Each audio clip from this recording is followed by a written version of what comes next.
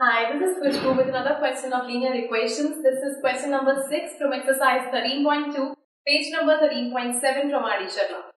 This says if x equals 2 alpha plus 1 and y equals alpha minus 1 is a solution of the equation 2x minus 3y plus 5 equals 0, find the value of alpha. तो आपको alpha की value find करनी है. तो आपके पास इस equation में हम value डालेंगे x की, which is 2 alpha plus 1 minus 3 alpha minus 1 plus 5 equals 0.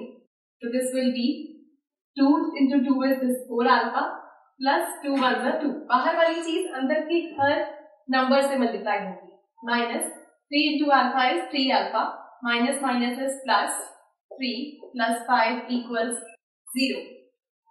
So 4 alpha minus 3 alpha मतलब 1 alpha means alpha plus 2. 3 plus 5 8 plus 2 10 equals 0. So alpha is equal to 0 minus 10. So alpha is minus 10. This is the value for alpha.